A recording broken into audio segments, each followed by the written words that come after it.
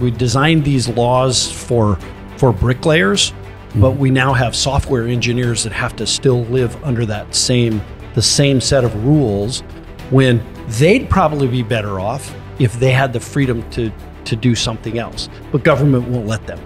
That's right. And it's, you've seen unions are another issue that we could bring up here. Sure. Unions, kind of like I mentioned, manufacturing used to be over a third of the workforce, but unions used to be representative of over a third of the workforce, and now they're down to around 10% in society, and half of those are in the government sector. And that was the same thing. Regardless of how people feel about unions and how they operate, I find that there are certain harmful rules and regulations and how they're governed, but there was a point where workplaces weren't as safe. So one way or another, workers had a higher level of consciousness to change some of those things. And today, we're not in that situation. We have so much more dynamism, and Americans are capable of achieving extraordinary things when they have the freedom and opportunity to do so. This is American Potential. And here's your host, Jeff Crank. Well, thanks for being with us for another episode of American Potential. As we celebrate Labor Day today, we wanted to look at the history of this holiday and discuss how the workplace has really changed over the decades. So the first Labor Day celebration was held on September 5th, 1882 in New York City by the Central Labor Union. The workers celebrated by having a parade through Lower Manhattan and then a picnic in the park, followed by speeches. And as local municipalities started to recognize workers, a push was made to have the states pass legislation to celebrate the day. Now, New York was the first state to introduce a bill to make Labor Day a state holiday, but Oregon was the first to pass a law recognizing the day on February 21st, 1887. As more and more states started to do the same, President Grover Cleveland made Labor Day a national holiday in 1894. But how has the workforce changed over the decades? And is the government being a barrier or an asset to workers? Well, I want to welcome our guest, Austen Bannan, who is Americans for Prosperity Employment Policy Fellow, to talk about the workforce and the changes we've seen over the decades. Austen, thanks for being with us. it's great to be here. So let's talk about how the workforce has changed since Labor Day became a national holiday. Yeah, well, much slower internet connection speeds in 1894. Sure. But, we had a manufacturing society. Over a third of the workforce worked in manufacturing and just about as many in agriculture. So it was a very physical workforce, much different than today. It's about 10% for manufacturing. And then those who work in that space have much safer conditions. The technology does a lot of the work for them, and they have to be sophisticated and skilled. But it's different than having, potential, loss of limbs and a lot of danger in the workplace that people faced, more than 100 years ago. Right. Yeah, the workforce has really changed now. I mean, obviously, we're doing different things. There's a lot of new sectors to the economy than there were back then. Are we having more people start to move into independent contractor status or kind of the self-employment space? Yeah. I mean, small businesses, which are also independent contractors in many instances, independent contracting has taken off a lot. And a lot of that has to do with technology. People can be reached more easily. If you're an individual that's trying to provide services, now you can use the internet, you can use digital marketplaces to find customers.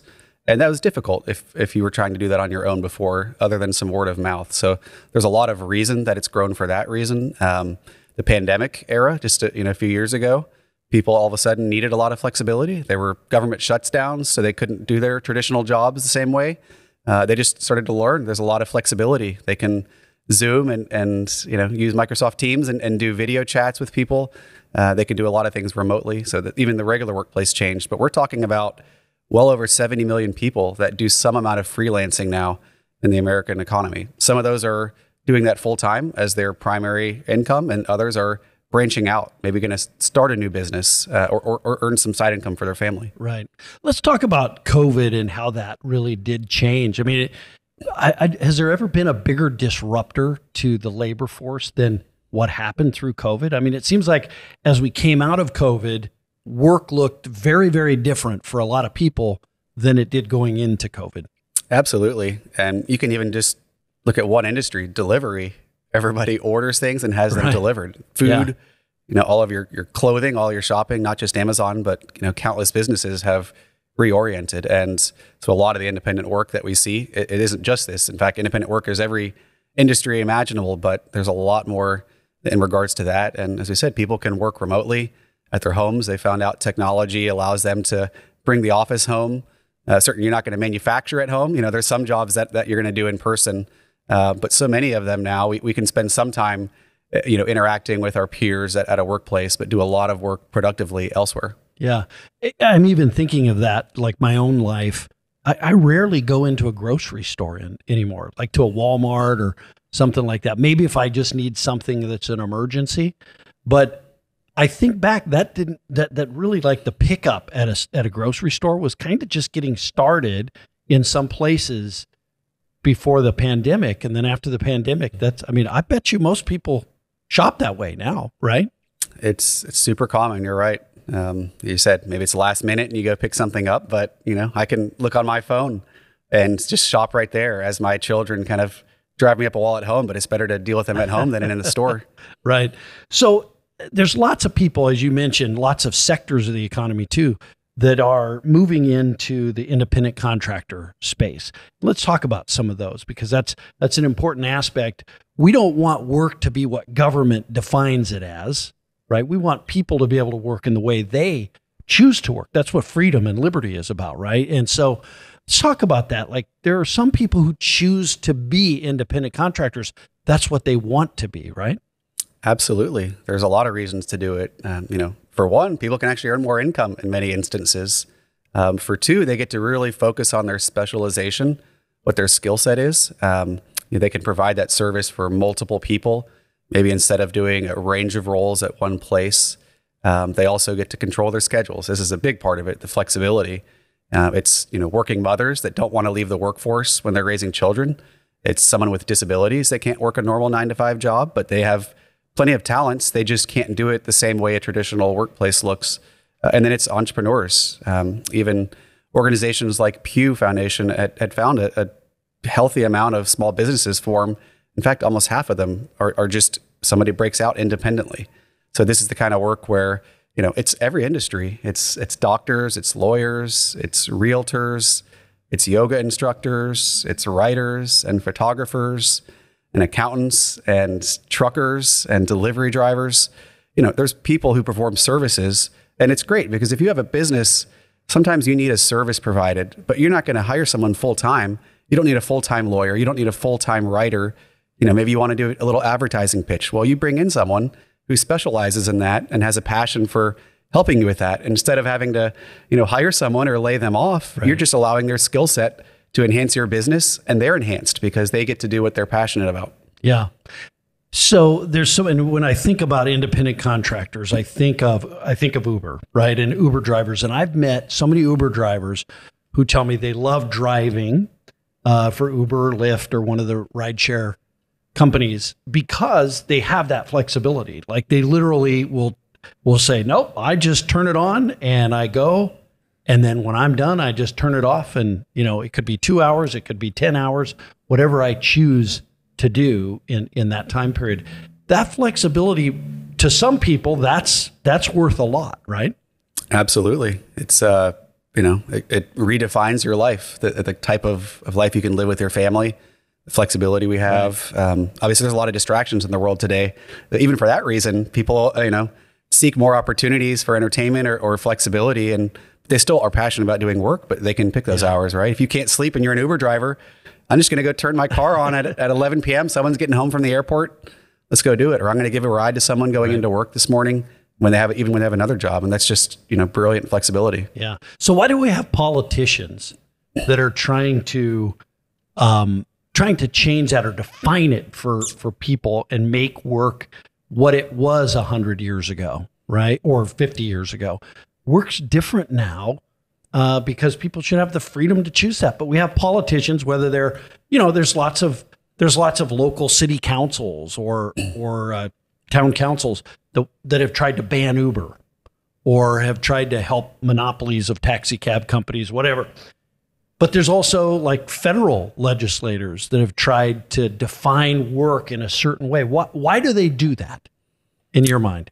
Well, I asked that question, so I'll keep asking that question, long after we have this conversation too. But I think there's some good intent behind it. There's also special interests. Sure, there are people who will support their preservation of their industry or some sort of connection. But there is a discussion. The independent contractors, they're being exploited instead of getting the benefits of a regular worker. Somebody's trying to make their workforce just all independent. They're not going to get health benefits. They're not going to have access to the things traditional workers get. They're not going to have workplace protections. So those are some arguments. I'm going to point out the fact that, it's actually government that created barriers to the extent those arguments are true.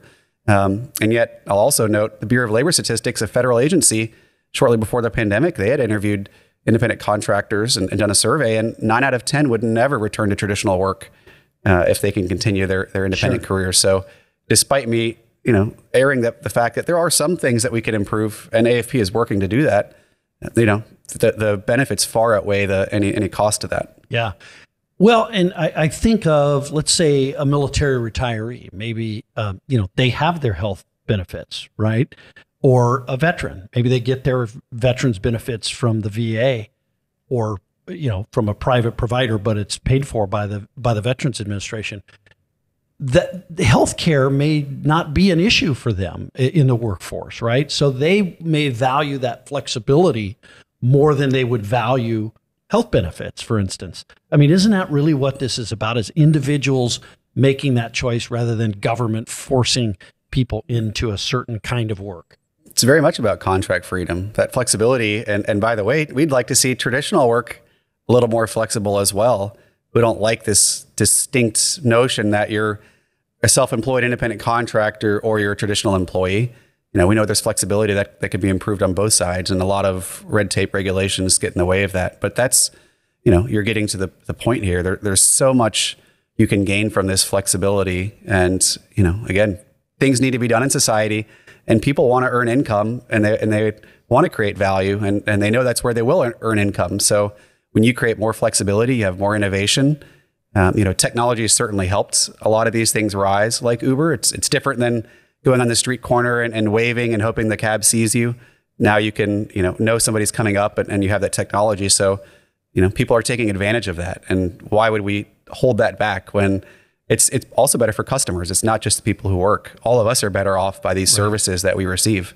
Right. And to block that for perceived benefits that people are not even asking for in many instances, it's difficult for me to understand. And that's why we're working hard to change that. Yeah. I talked to somebody the other day who was a spouse of a firefighter. And she said, my husband will go work like 2 days and he'll stay there and he works, 48 hours in 2.5 days or whatever. And then he comes home, she says, because I drive for Uber, I can go work when he's working.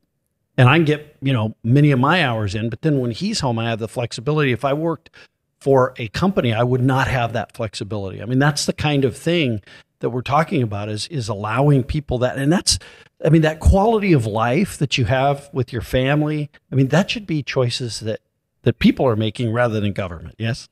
Absolutely. There's no reason that you can't, live well at the workplace and in your home and have those better integrated. And there's so many opportunities to do that now. Unfortunately, I think you alluded to this, but a lot of our laws, our regulations date back 80, 90 years. The National Labor Relations Act was in 1935, the Fair Labor Standards Act in 1938, and a lot of other similar bills that essentially, when they were enacted, it was a completely different world. Right. And there's adjustments, regulatory adjustments, but they don't really keep up with how much we've had a shift in society. Yeah. So industries are changing. Work is changing, but it sounds like the laws that oversee that work in the United States isn't changing as to keep up. And that's what you're really talking about here, is kind of modernizing some of those workforce laws, right? Yeah, there's essentially what we call it, them employment tests. It sounds straightforward, and it is. Yeah. It's straightforward to understand the idea. It's not straightforward to pass these employment tests, but governments, but at the federal level, different agencies, at the state level, different agencies, they make a criteria that you have to meet just to work independently. It's not just you saying, I'm satisfied, and a business, a client saying, we're satisfied, let's do this. It's a mutually beneficial relationship. Instead, you have to meet this criteria. And some states are particularly bad. California has what's called an ABC test. A number of other states do. It's been a priority of the current administration to implement something like that through a legislation called the PRO Act, but also independently. And this is essentially this idea of you're guilty until you can prove yourself innocent. I don't want to speak negatively about traditional employment like you're guilty of something, but it's to say that you have to prove 100% through all this criteria that you can be independent, rather than letting the first question is, do you want to be independent, lead the way. Yeah. And so that's, thankfully there are still, as I said, tens of millions of people doing this, but they've been under threat because the regulations are actually getting worse, not better. And there are so many more opportunities that would be out there if we updated these rules. Yeah. So when you talk about updating these rules, what do you think needs to be done? I guess let's start with the federal level. What should the federal government do to update these rules? Yeah. So, part of it, I mentioned the benefits. So there's a barrier to businesses providing benefits to independent contractors. And this is something they could do. They have scalability. They already have employees. They offer health plans. There's limitations because of these employment tests where you can't do something like that. So it's literally the government that's preventing it, not the company itself. That's right. So Uber could offer benefits if it was up to Uber, but because it's the government, they won't allow them to. That's right, because they think it's this is sort of evasion tactic to have independent contractors rather than traditional employees, right, despite all I've told you about the satisfaction of the workers, right, and the relationship. And then the tests themselves, I've alluding to this, but workers should have more of a say when they want that. A lot of times they'll create a small business, an LLC, and they operate under that. But the questions, there's concerns. For instance, agencies will say, well, do you get most of your income from one source? Well, what if someone does? What if for a period of time there's enough work through one entity? Why would that stop somebody from being an independent contractor? And yet that's something that dings against somebody. Or do they have enough specialization? Is this work that other people could do? Why would that matter? And you start to argue as well, is it the usual course of business, for somebody that the business, they always have goods that need to be delivered. So isn't this person delivering these goods, don't they have to be an employee instead of an independent contractor because this business relies on delivery? But logistics are totally different than making something. Mm-hmm. And yet agencies will say, no, you need to be an employee because of that. Yeah. In fact, there's and there are a lot of stories like this, but I had heard in a different podcast, there was a trucker in California, a multi-generational Californian. He lost his American dream to live in California. And he might be better off having moved to Texas, which is where he went in certain regards. Yeah. But again, he had pride in growing up in California, but his independent trucking business was undermined. He couldn't operate it anymore in California. So he had to move despite businesses in California needing his services and him being happy to provide them. The government stepped in and said, that's not an acceptable, form of employment in our state anymore. Yeah. And that's, it gets worse than that because he found a safe landing, right? But that's, still, it's heartbreaking to see someone lose their passion to live somewhere. Yeah, it is. You talked about truck drivers, but also I think over the years from 1930s or, even before then, late 1800s, when some of these laws were implemented to today, we have a much more skilled workforce. Are there some sectors of the economy that it should just literally be the free market that decides this? There should be no government involvement in it. Wouldn't workers actually be better off if they just were out on the free market deciding what their value is and a company deciding that, we're going to pay you this? Wouldn't they be better off, some of them? Yeah, but I think that's the argument for every sector, right? Sure, and it's difficult to pick a winner and loser for who deserves the free market because that's a benefit everywhere. But I guess my point is a lot of these things were set up at a time when we just didn't have the kind of skilled workforce that we have today, right? That's right. And it was brick and mortar, right? You weren't going to switch from one job to another in your town. What other job was there going to be if you were in a manufacturing plant and you worked on an assembly line doing a particular role. It's not like you could walk out and say, I have 22 options in my city. Sure. So yeah, that's a big part of it. I think we design, I guess my point is we designed these laws for bricklayers, but we now have software engineers that have to still live under the same set of rules, when they'd probably be better off if they had the freedom to do something else, but government won't let them. That's right. And it's, you've seen unions are another issue that we could bring up here. Sure. Unions, kind of like I mentioned, manufacturing used to be over a third of the workforce, but unions used to be representative of over a third of the workforce. And now they're down to around 10% in society. And half of those are in the government sector. And that was the same thing. Regardless of how people feel about unions and how they operate, I find that there are certain harmful rules and regulations and how they're governed, but there was a point where workplaces weren't as safe. So one way or another, workers had, a higher level of consciousness to change some of those things. And today we're not in that situation. We have so much more dynamism, and we're not facing those same kind of threats or barriers or corruption between businesses and workers, or corruption between businesses and government. Different types, yes, but not in the same type of collusion where safety was really undermined. Yeah. There's a bill before Congress called the Working Families Flexibility Act. Talk about what that bill does, and then let's talk about some of the misconceptions about it. Yeah. It's called this because it actually does provide flexibility, allows people more family time, but it's a very simple concept. Federal employees already enjoy this, and it's very popular amongst federal employees, even federal unions, members of Congress, and yet we're having a hard time getting enacted in the private sector. But instead of just having an option to accumulate time and a half pay when you work overtime hours, you have the alternative of collecting time and a half paid leave, so you can use it as vacation. Maybe there's a busy work week, or there's a big push, there's a big sales push at your business, and your boss says, would you mind, working a little extra this week? And in return, you say, well, can I have some time off with my family next week? We'd like to take a little vacation. Well, perfect, but not today. You can't do it that way. It's a burden, because sometimes a business also you'll work more overtime at one point, but there isn't necessarily more work or some way to offset that later. So this is a policy that, again, technically has bipartisan support, and yet it hasn't gotten bipartisan interest to be advanced. So if this bill were to pass, a worker would have the choice, the option to choose between those two. Is that right? That's right. The worker in the business could settle on what the best policy would be for them. And I think you were talking about maybe some misperceptions about it. I think there's this idea that workers might be exploited. Oh, they're going to promise you vacation and then not let you take it. Well, actually, if you don't get vacation for any reason, let's say you decide to quit that job and move on, then you actually are owed what you originally would have been in terms of pay. Yeah. So you sort of log those hours. I have 22 hours of overtime. I plan on taking 33 hours of paid leave at some point, or you'll get paid for 22 hours time and a half pay if you have a severance from the business. Right. So, I mean, this seems like such a logical thing for anyone to believe in. As you mentioned, federal workers can do it right now. There's unions, federal employee unions that support this. What is the holdup? I don't understand. What is the argument against doing it? There's some notion that businesses can't be trusted the same way government agencies can be in administering this.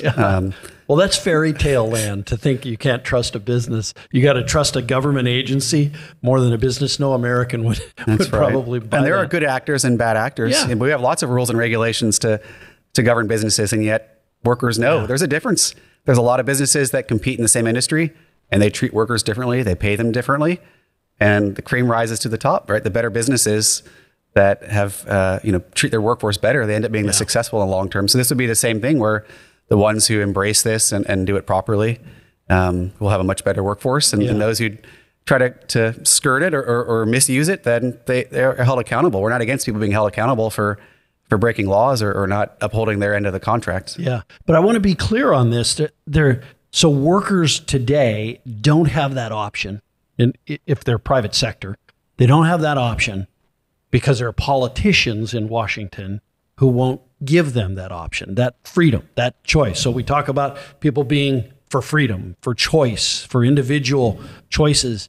they're being held back by government right now, is creating that barrier so that they can't make that decision. They're prohibited from it, right? That's right. And it's a tweak. We're not talking about a 1,000-page rewrite of federal law. We're talking about saying either or of an existing law, which is, we have grander reforms that we work on as well. But this is one that would have a lot of meaningful change. Instead of mandating paid leave, for instance, most businesses that are large enough offer vacation and paid leave for their workers, but some of them are too small and they can't in the same way. Right. But this allows another pathway to do that. And people who have gaps in that kind of opportunity, now they have it if we do this. Yeah. It's kind of amazing that we're at this point where, government and the leaders of the country are making these kinds of decisions, unbeknownst to many workers. There's not very many workers who even know that this bill is probably out there. Many of them would choose this, but many wouldn't, and that's okay, right? It would give them the choice to do this. So, what should people do if they want to affect the passage of this law? Yeah, well, we definitely advocate for it at Americans for Prosperity, and we set out correspondence for people to reach out to their members of Congress and advocate for that.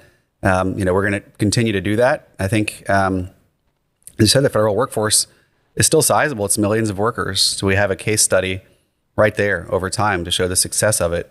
And I think more businesses, business leaders, we probably need to lean into them more and let them know that they want to offer this.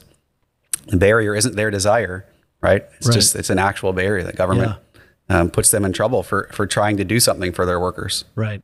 Let's talk about the Biden-Harris administration. The Biden-Harris administration has at times created more barriers, I think, for American workers. And, I think as we look to some of the things that they've done, they've been some pretty bad policies that have limited freedom, limited liberty for Americans, like we were talking about, the lack of flexibility in the workforce. What are some of the other things maybe that this administration has done that haven't been good for workers? Yeah, and obviously there's overarching issues, government spending and size. That's led to inflation. Yeah, right. So that's a disruption for everyone. Of course, every business. It's the biggest barrier right now that people face is that, and it was caused by overspending of this administration.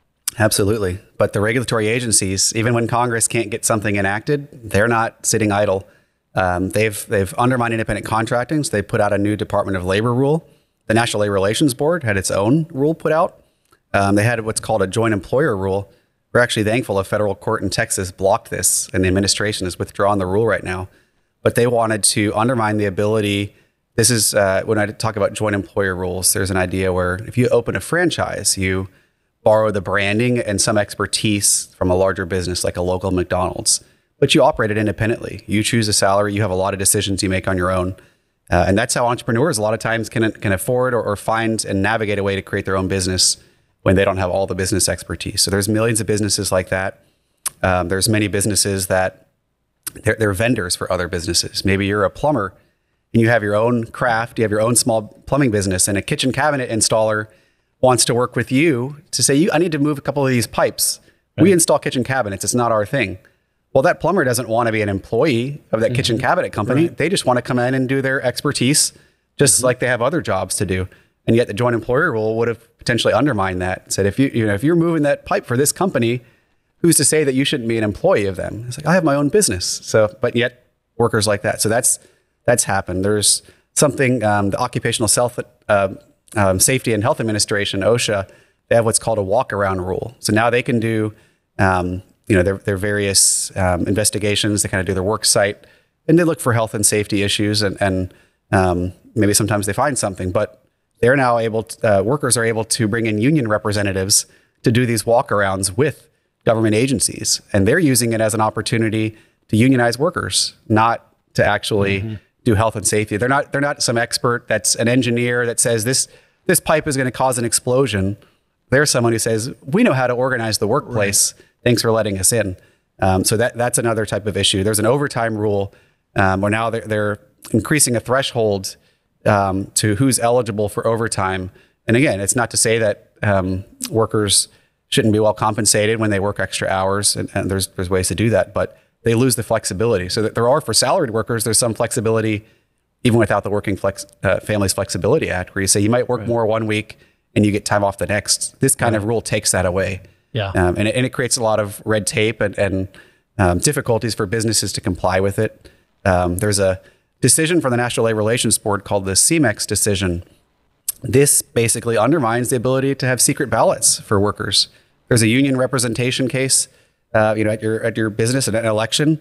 It narrows the opportunity for businesses to communicate with their workers in the first place. There's essentially the NLRB is its own court. It's its own jury. It creates the rules, and then it's the arbiter of those rules. And so subjectively, they can say if a business discourages workers from unionizing or tries to educate them about the potential concerns, they can say that's an effort to undermine unionization.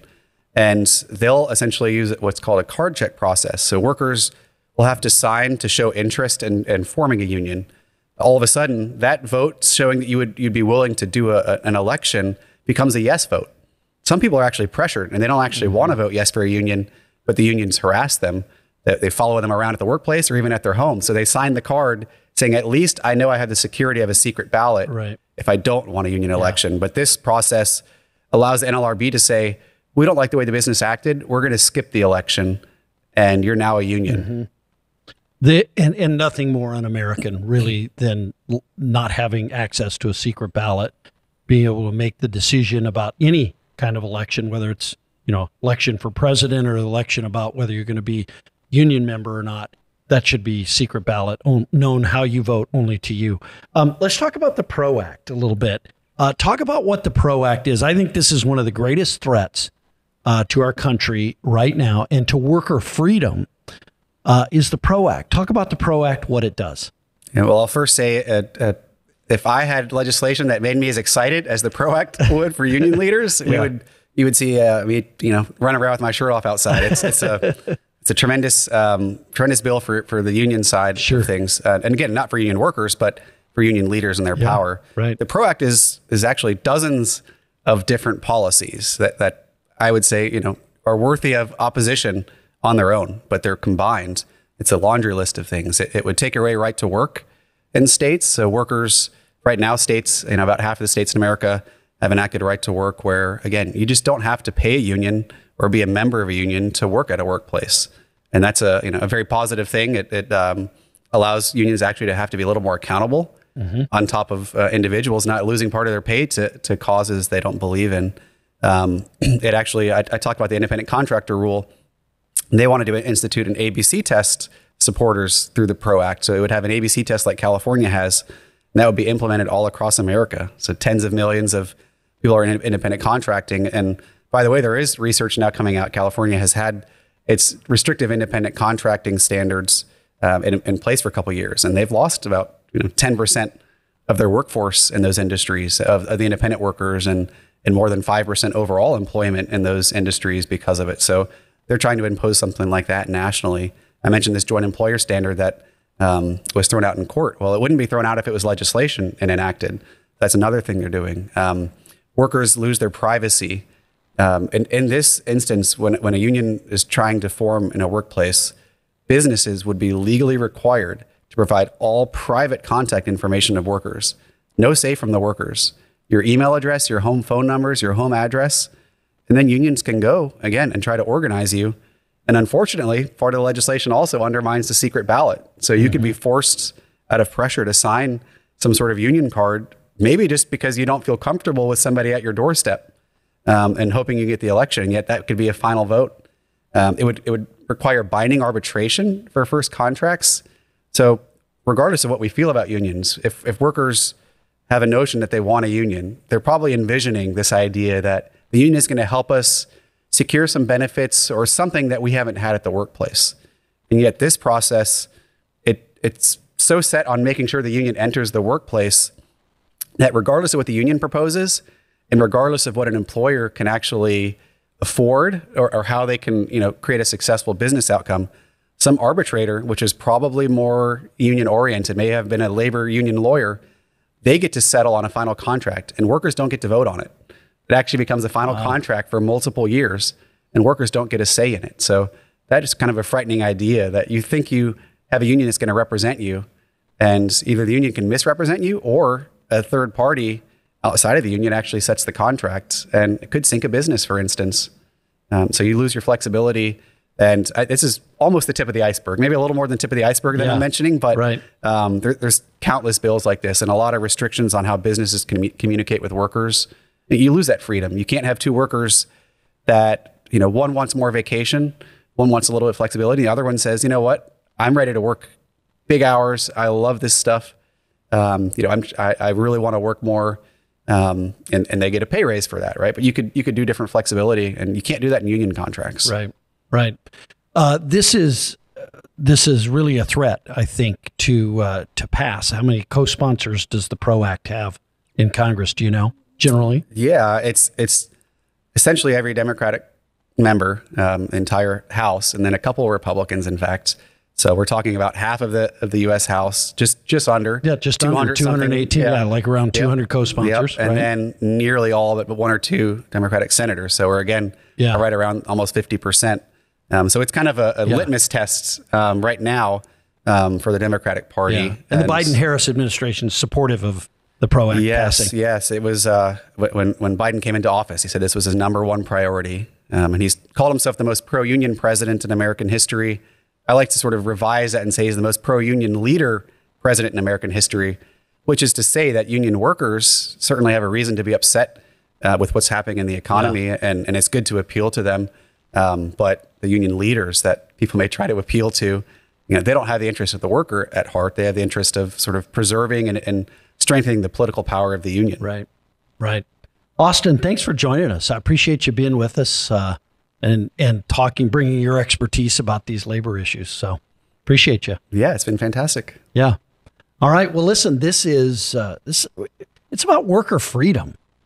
And we've talked a little bit about how if we change our laws, we modernize our laws, that we can have workers who make decisions themselves about what's best for them, rather than what might be best for the union boss or might be best for the politician, because they're supporting one side or the other.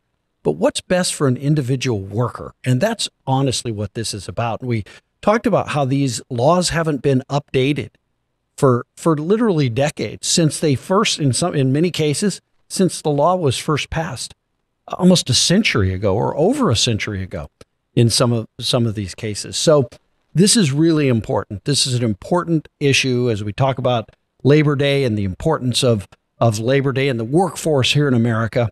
These are really important topics. So I'd urge you to contact your member of Congress, your U.S. Senator, and talk to them about defeating the PRO Act and some of these other issues, modernizing the workforce, modernizing our laws. And so thanks for joining us. Again, follow us on YouTube. We'd love to have you follow us on our YouTube channel. You can also listen to this podcast on any of the podcast platforms. We appreciate you going out and listening to this podcast, but also going out and defending liberty and freedom. Don't ever take those for granted. Defend liberty, defend freedom. Thanks for being with us. Thank you for listening to American Potential. You may listen to more stories from Americans working every day to expand freedom and opportunity in their communities by visiting AmericanPotential.com.